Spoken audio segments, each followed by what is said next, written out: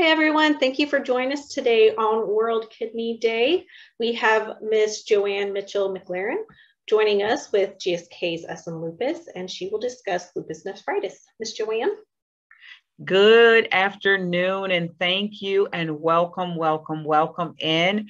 And so today, we just truly want to talk about lupus nephritis in relationship to your lupus. And so what I want to say to you is that nothing we discuss here today trumps anything that your provider advice or what they will, your treatment. We are here really, this is an informative issue and just wanted to empower you with knowledge, because knowledge is power, and to help equip you with things so that you're able to actually go in and talk. So as Adrian said, I am Joanne Mitchell-McLaren, and I am a nurse practitioner of more than 25 years.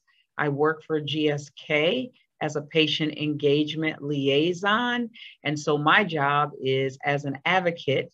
So I go out, educate the community. We educate through the advocacy groups, and we really, encourage patients to take our information and then go in better equipped to partner with your physicians. So there are some slides that I'm going to be skipping over, which cover kind of lupus in the beginning. But I really want to focus on the lupus nephritis aspect. So we all know lupus is an autoimmune disease. There's no cure. You treat the signs and symptoms, and it's generally characterized by flares and remissions and periods you may have that you may feel great, and there's periods where you just might feel lousy. So I'm just going over a few highlighted things, all right? And then talking about physical symptoms, right? Some are visible on the outside of the body. And what are those things? And the reason I'm just starting here is so that when we get to the invisible things, it kind of brings things together for you. So when we think about physical symptoms of lupus, we know that there can be significant weight changes, right?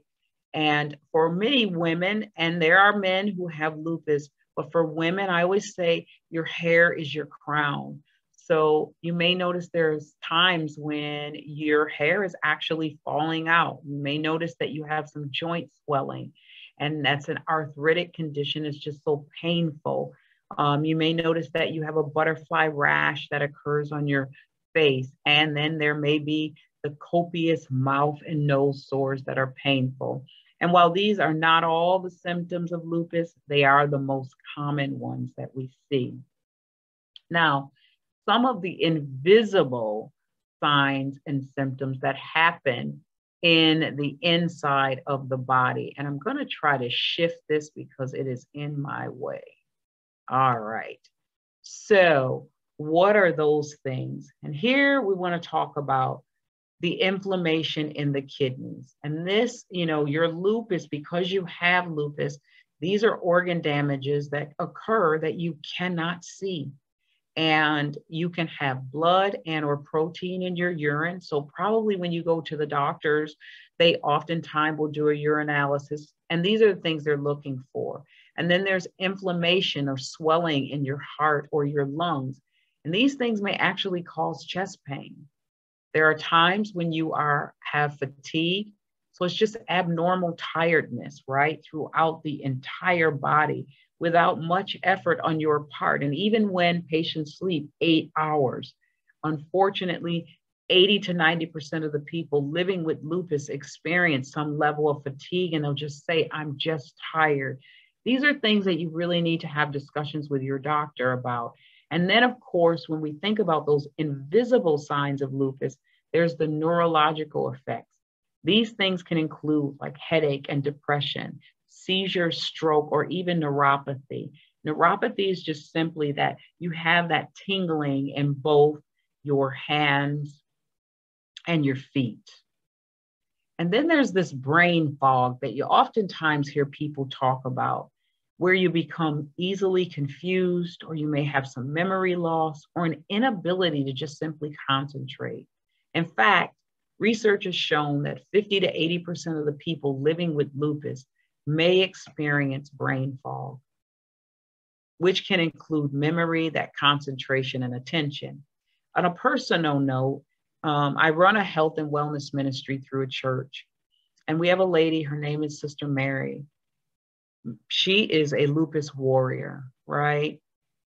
She's 80 years old now, her last birthday, and she's been attending the church for 24 years, same location. And one day we had a meeting and we're waiting and waiting for Miss Mary to show up. She finally got there. She was flustered and she said, I just couldn't remember how to get to the church. I got in my car, I started driving and I couldn't remember. And this happens, but you want to talk to your doctor about it just because it's a normal something that may occur. And not everyone will have this brain fog, but the longer you live with lupus, you may notice that you experience it. So today I just say to the audience, in your own way, like what signs and symptoms of lupus have you experienced, whether it was the external or have you had some internal things that are not visible to your loved ones or to your doctor? And just think about what things those may be. It's so important to make sure that you are document everything in your journal. And stick with me to the end because there's some important things that I'm going to actually ask you to do today. So keep your phone near you. All right, lupus nephritis. So here is why we're here today. What is lupus nephritis? It really is kidney disease that is caused by lupus. So in lupus nephritis, you get swelling and irritation that occurs actually in the kidneys. And in fact, 35% of newly diagnosed adult lupus patients can have clinical signs and symptoms and involvement. And we're going to talk about those in a few minutes. 40% of adult patients with lupus will develop lupus nephritis. So we're looking at almost half of all lupus patients will have some degree of lupus nephritis. And up to 3/4 of children with SLE may develop kidney involvement. So treating your lupus nephritis early is absolutely critical. Who gets lupus nephritis? Well, among patients with SLE, lupus nephritis and lupus-related kidney disease are more common in African American, Asians, and Hispanics. However, men are more likely to develop lupus nephritis than women. And remember what I said earlier, 1 in every 10 patients is a male. And some people forget that men actually are affected. And unfortunately, on the lupus nephritis side, as I said, men are more likely than women to actually be diagnosed. Now, we want to look at the role of the kidney so that we understand the complexities that happen when we actually have lupus nephritis. So what do the kidneys do? Well, number one, they remove waste and extra fluid from the body. Very important. They help control blood pressure.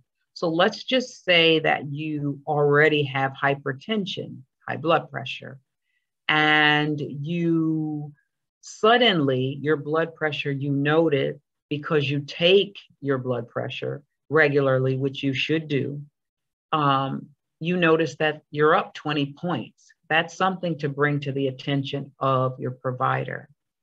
And the kidneys also help to create new red blood cells. When you have those red blood cells, you breathe a whole lot easier. It brings that fresh oxygenation, right?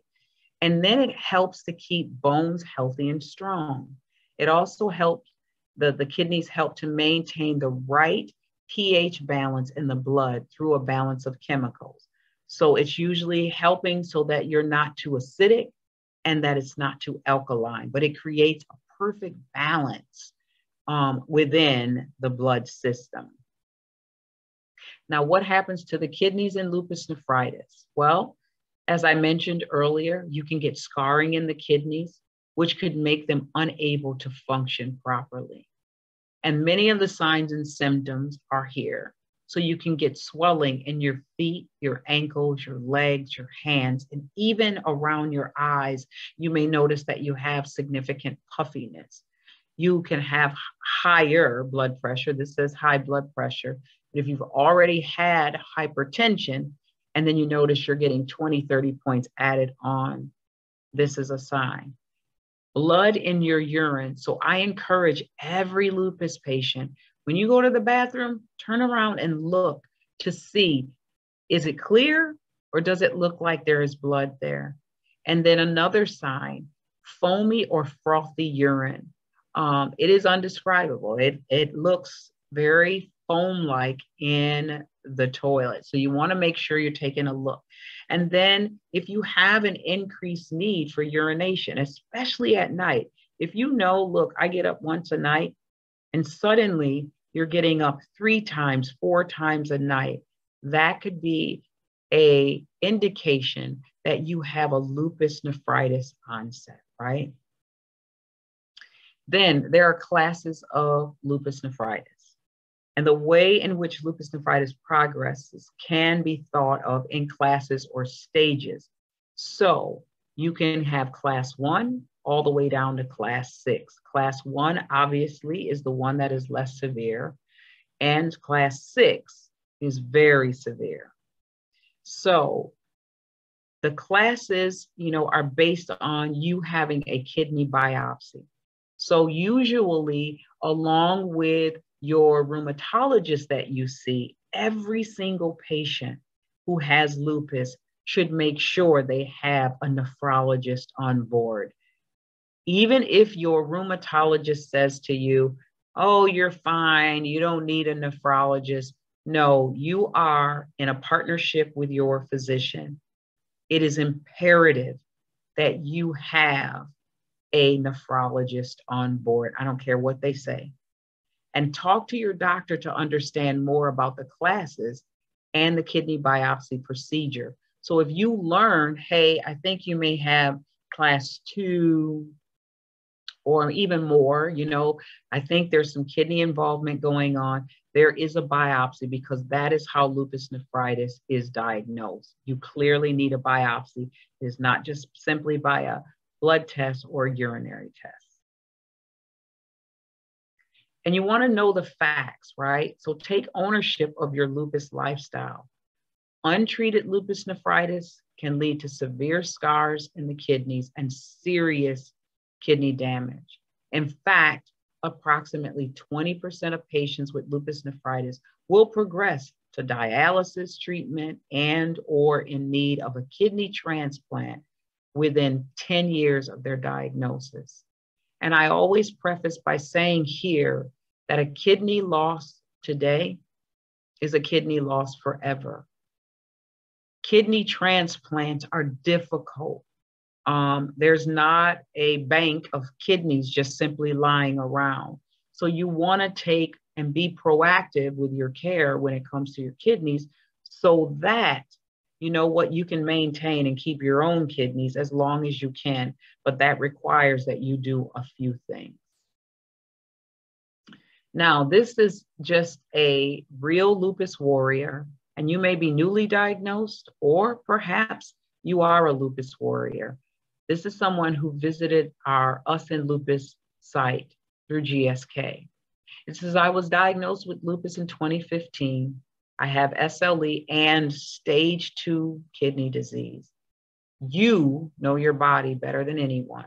So pay attention to what triggers your flares and keep your appointments and educate yourself.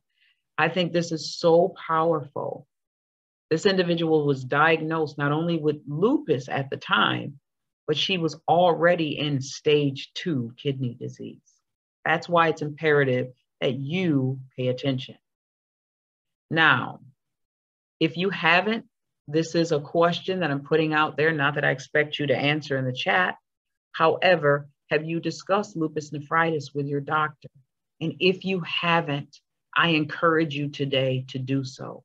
Whether you're a lupus warrior or whether you just recently were diagnosed. You want to make sure that you let them know that you're aware that your kidneys, you can have long-term organ damage with those kidneys. And so you want to see a nephrologist. You have every right as a patient to see a nephrologist.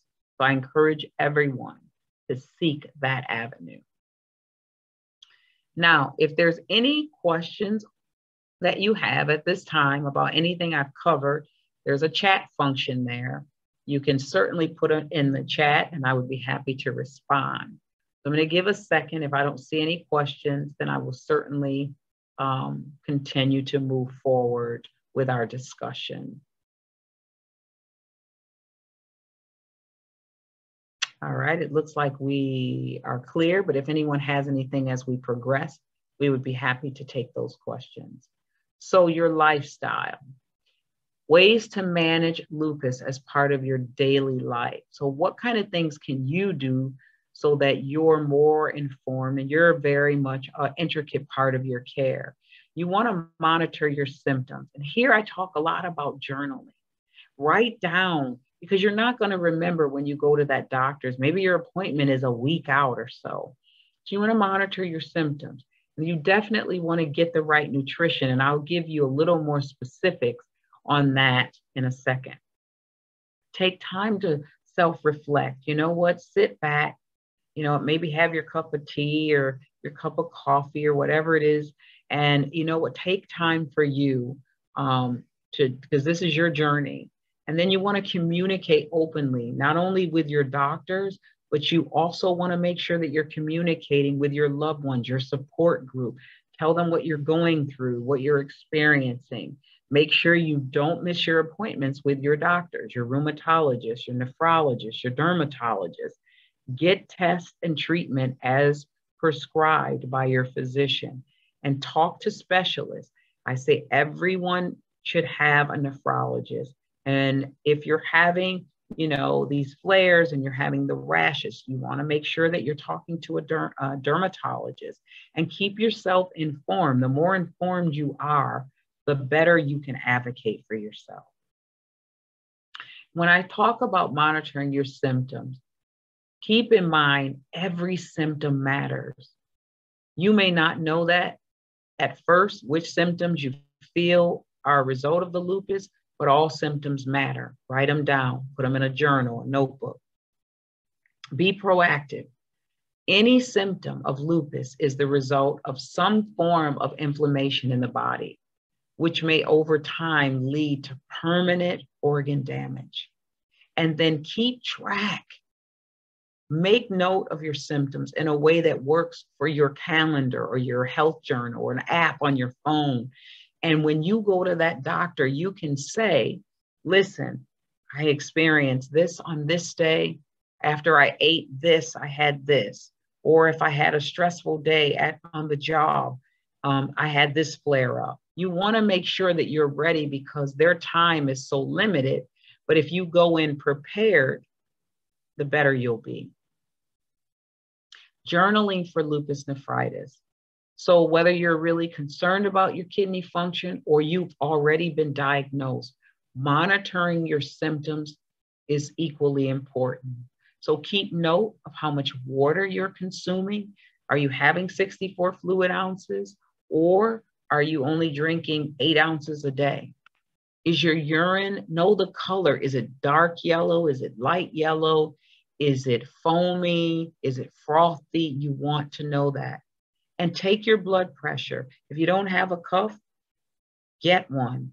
One of the automatic things that you can wrap and just press a button and it monitors.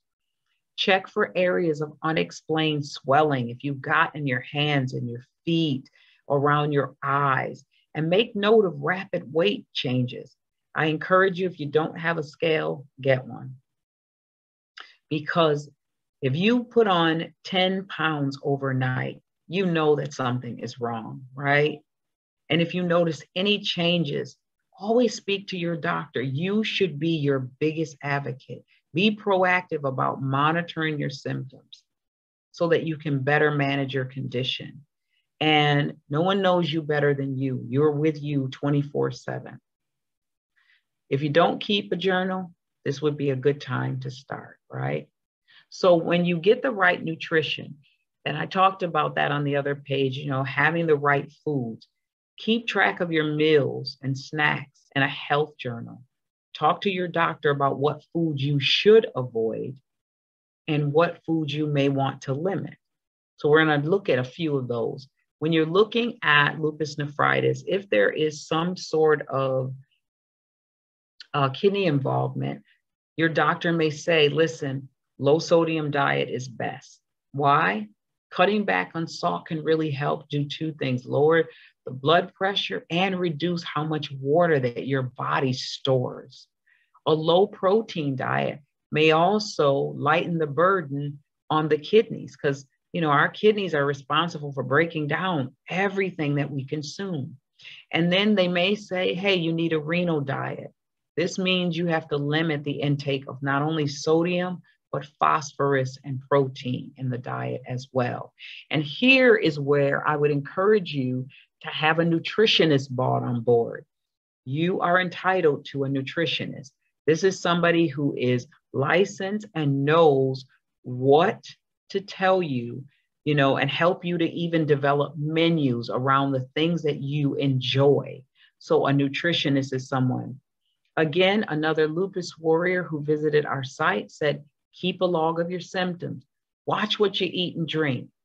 Where there is a symptom, be sure to log what you've eaten so that you can track your flares. Obviously, if you began consuming things and every time you have that, you end up with a flare, that's something that you're going to want to avoid in the future. Take some time for yourself. This is awesome and imperative. Reflect on your own experience. Your journey is different from someone else's, right? And how is lupus really impacting your daily life? And how is lupus impacting the life of your children, if you have children, your husband, and those around you who love you? And what areas of your body concern you the most? As I said, for me, my hair is my crown. And I did experience some major hair fallout about 20 years ago. Didn't know what it was. Come to find out, it wasn't lupus, it was stress. So I've learned how to manage that, because as a woman, your hair is your crown. And even as a man, his hair, hey, he's a king. He wants his hair, right? Do you have any concerns about organ complication? Use these questions as part for a journal entry or to get a conversation started with your doctor, right? Imperative.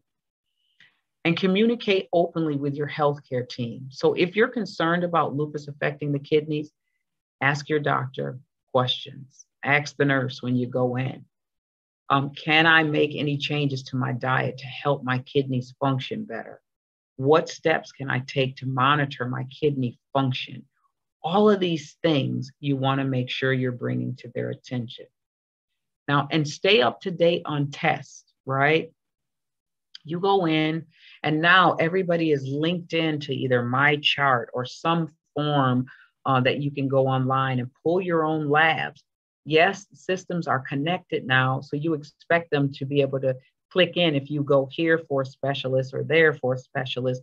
But I always encourage patients to actually go ahead, print out your stuff so that you have it in the event the doctor hasn't been able to pull it up, right?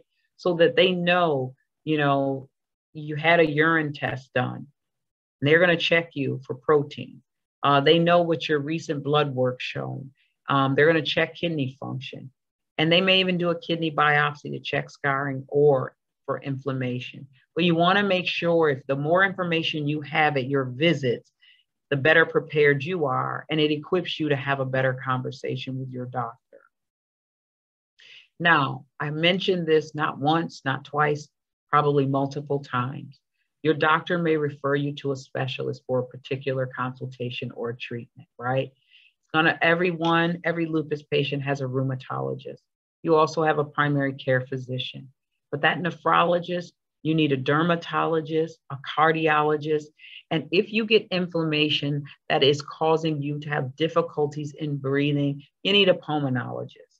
And then get a nutritionist. If you're trying to figure out what things you can have, what things have too much phosphorus in it, what is too high in protein, get yourself a nutritionist who can help you build a menu to talk about what diet is best for you. And get the right treatments. Your treatment plan is personalized for you. And even if your sister has lupus, every patient is different. You and your doctor can decide on a treatment plan. But those treatment plans include so many different classifications of medications.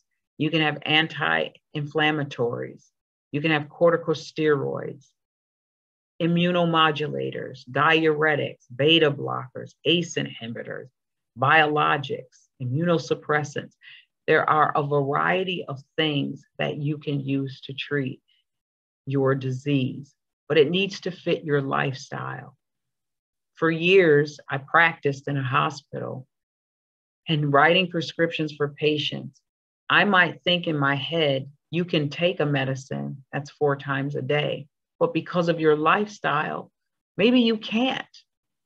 So it's not up to your physician to just automatically assume, and that's the assumption many doctors will make, and nurse practitioners, PAs alike, but it should fit your lifestyle, and we should build a plan around you. That's where your collaboration starts. So as you manage, we're getting close to the end, stay informed, continue to learn about lupus. You can research symptoms, treatment options, and potential complications like lupus nephritis through a number of different channels. And on the screen, if you have a phone in front of you and you just want to take a quick snippet of this, you have lupus.org, you have the rheumatology.org and kidney.org. And here you'll find tips and tools on how to manage your life with lupus. Imperative. Now, I said I wanted you to see, so if you have your phone handy, I would encourage you to get your phone and, you know what, bring up your camera. And on that camera, take a screenshot. Now, there are so many things that, you have understand the basics of lupus, identify common lupus symptoms, register for a symptom tracking kit, or to learn more about lupus. I highly recommend that everyone screenshot the QR code here for registering for symptom tracker kit. And then that way you get this. It's something to kind of help you to navigate as you go through your journey. And then you can then use that tracker kit when you're going into appointment, you can have a conversation. So I'm going to give you a moment to take the QR code, put your cameras up, and then when you see it light up, it'll say tap here, you can tap there, and then of course, it'll take you to a site where you can get great information. So I'm going to give you a couple of seconds in case you're screenshotting more than one, but it is imperative that you have the greater information you have, the more empowered you are, and knowledge is power. And there's no greater advocate than you. Sometimes patients say, well, I don't know how to have this conversation, or I'm not comfortable. This is your life, and you are the patient. So it's not a dictatorship when you go to the doctors, it is a partnership.